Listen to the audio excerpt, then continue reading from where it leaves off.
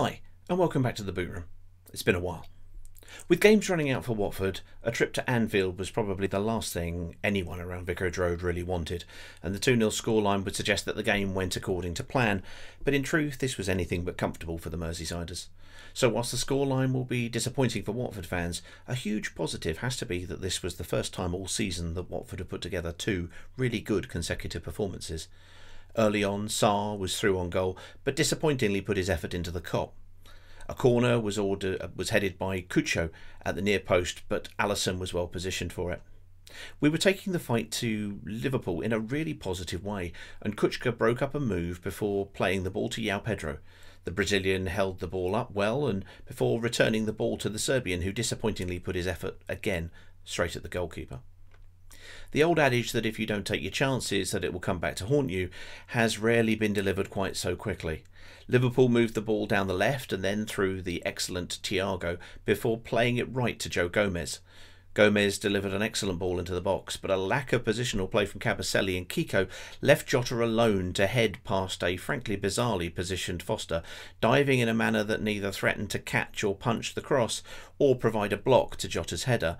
It was a ruthless and well executed move by Liverpool in fairness, but again Roy will be looking at his defensive line and, well, be left wondering.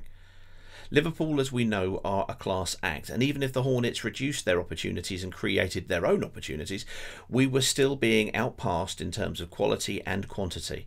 But there was a resoluteness about the Watford defending, as here, when it took an excellent challenge from Sissoko to stop Robertson from getting in behind. Shortly after the restart, Kabasele demonstrated that he could defend a Gomez ball into the box against Jota with an excellent defensive header.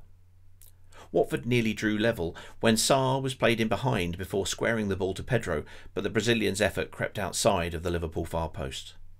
Special mention should be made for Hassan Kamara, who, whilst making an impressive start to his Watford career, demonstrated really what an upgrade he is, with a determined performance that kept Salah shackled all the way through to his substitution. Finally, to the contentious moment of the game, not because the penalty awarded to Liverpool was unjust in any way, but instead for the suspicion that had the same incident occurred at the other end, that VAR might not have pulled it back for review. The game had moved on without appeal from the Liverpool players or from the Kop. Normally, they all call for a penalty in a well-rehearsed union.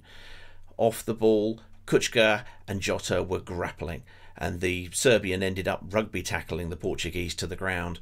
But these are the kind of things that we have seen all season without being punished. 6 of one, half a dozen of the other being the usual dismissive comment. But in this case, VAR decided that on-pitch review was necessary. Now, Watford fans have just cause to suspect that Stuart Atwell, having awarded the infamous ghost goal against Reading, would love to give the goal, being, it is stated, a Luton Town supporter, but in truth, when confronted with the footage, he had no choice but to award the spot kick, which was well dispatched by Fabinho. When looking at the penalties awarded so far this season, it is fair to say that the top teams get the rub of the green, but they will argue that they create more chances and that leads to more fouls in the box and therefore more penalties. That being the case, COYH was especially foolish to do this against Liverpool. The penalty finished the contest effectively and made the scoreline feel a little imbalanced. Roy should take heart from the performance. The energy from Pedro and Cucho Hernandez was notably missed upon their removal, so we hope that all are fit and raring to go for the next game at home to Leeds United. Fingers crossed.